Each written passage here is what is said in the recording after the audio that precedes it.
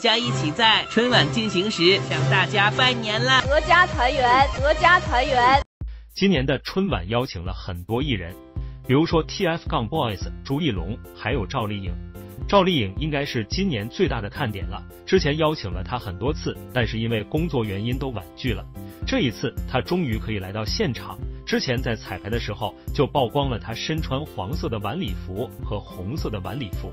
大家都在猜测她会以哪身衣服出场呢？不过就在刚刚，官方也正式公布了春晚进行时的明星阵容，赵丽颖穿了一身黄色针织礼服出场，这就是她前几天彩排所穿的衣服。这一身黄色的珍珠晚礼服不仅显得很高贵，而且整个人的气质都增加了许多。之前看到模特穿的时候并没有感觉非常惊艳，但是当赵丽颖穿着出场时才知道气质是多么的重要，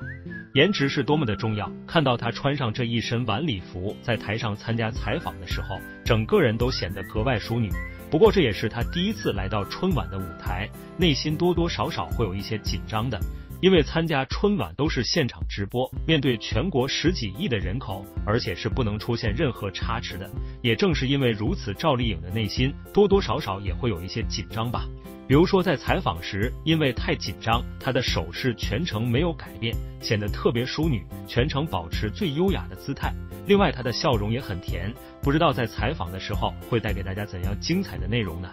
今年的春晚，赵丽颖选择了2套服装，一套是这一身黄色珍珠晚礼服，另一套是红色。而现在黄色礼服正式曝光，那么她登台演出的衣服应该就会以红色为主吧。这几天她一直都在彩排，现在马上进入了春晚倒计时，并且今天晚上8点的时候，她也会如约参加春晚进行时的采访，希望大家到时候可以按时收看哦，为我们的丽颖点点赞。